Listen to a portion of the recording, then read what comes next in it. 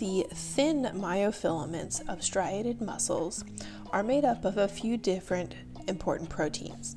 The primary protein are these purple spheres called actin proteins. In the middle of each actin protein is a binding site where it will bind to myosin. These binding sites are covered up by this orange thread called tropomyosin.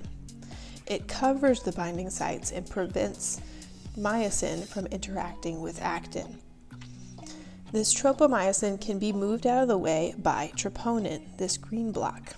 Troponin is bound to tropomyosin and actin, and it can also bind to calcium, which is important for muscle contraction. When calcium binds to troponin, it causes it to change its shape and pull tropomyosin off of the myosin binding sites on actin. They are now free to bind to